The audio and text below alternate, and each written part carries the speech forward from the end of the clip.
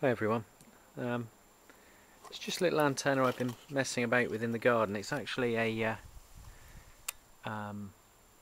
2015 and 10 rotary dipole that I got from Moonraker, but I found it was too big to twist around on the main mast.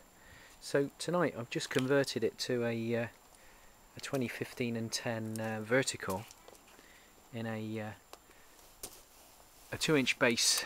This here that I got from B&Q, it's just sat on the decking.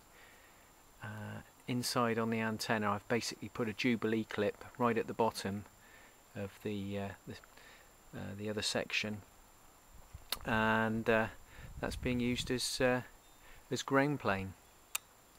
And the antenna itself